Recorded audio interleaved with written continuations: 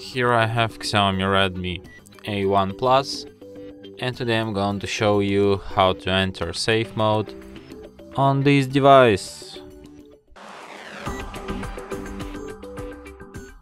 So to do this, firstly you have to turn your device off by holding down power key, and after it turns off completely, what you have to do is to hold down combination power key plus volume up at the same time for a couple of seconds like this, and after the screen turns on you can release power key and keep holding only volume up.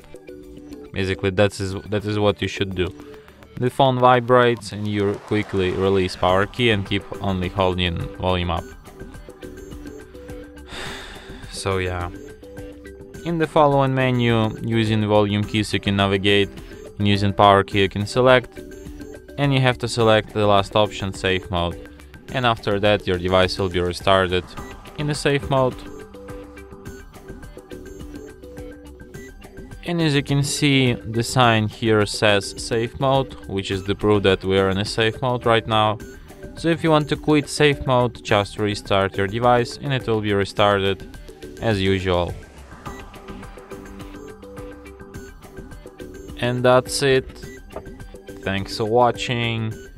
If you find this tutorial useful, don't forget to hit that like button and subscribe to our channel.